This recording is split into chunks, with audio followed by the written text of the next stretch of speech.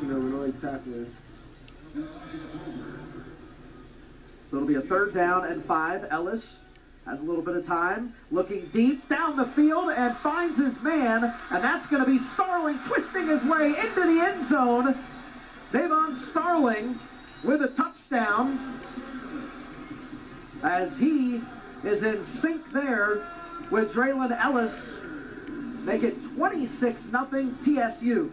And you see Devon Starling just go straight up the shoot and get that one-on-one coverage, and he's just able to beat the safety, Jordan Vincent, for the touchdown into the end zone. You know, that's one of those matchups that Ellis recognized. He liked his guy versus the other guy, and obviously Devon Starling is there for pay dirt and gives the TSU Tigers 26-0 lead, 27 with the extra point at halftime. And Mosley's kick is good. So he remains perfect here on the afternoon, and it is a 27-0